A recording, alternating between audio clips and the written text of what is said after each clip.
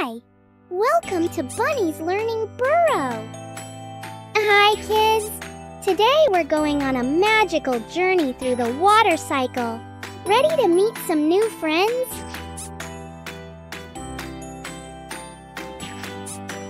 Sun! Clouds! Water droplets! Vapor!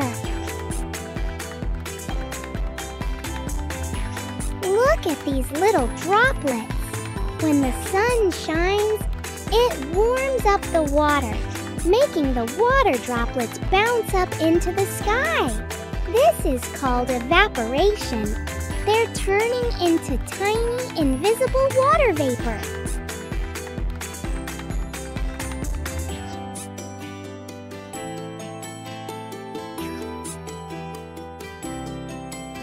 Now our water droplets are high up and feeling cooler. They start to come together to form fluffy clouds. This part is called condensation.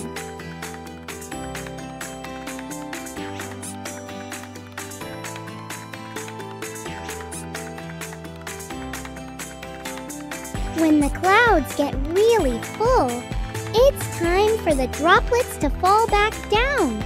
Sometimes they fall as rain, and in winter, they can be snow or hail. This is called precipitation.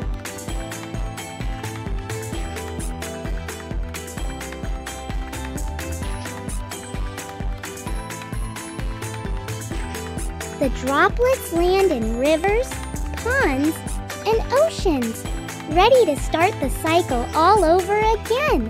And that's how water keeps traveling around our world.